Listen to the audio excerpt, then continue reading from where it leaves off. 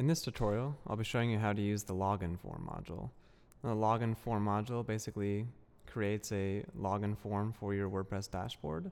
This is great if you're using WordPress as a membership system of some kind, or if you have a bunch of contributors to your blog, or some other system where you have people that need to log in and you don't want to send them to the branded WordPress login form. You want to create your own branded login page and just make your site a little bit more cohesive. So here's an example of just a normal old page, and let's say we want to add a login form on our sidebar here. To do that, I'm going to click the Insert Modules button below the sidebar here and look for the login module.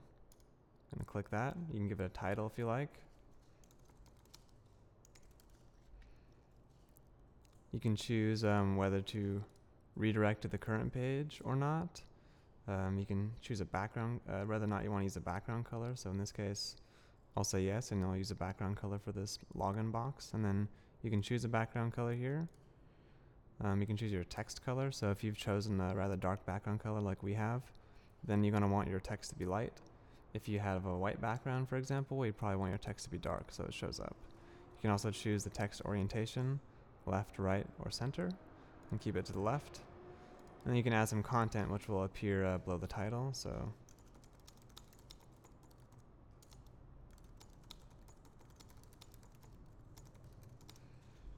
and then I'm going to save.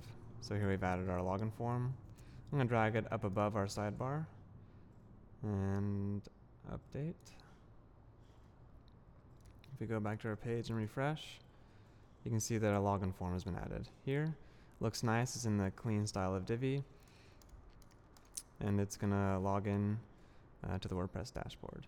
And that's how you use the login form module.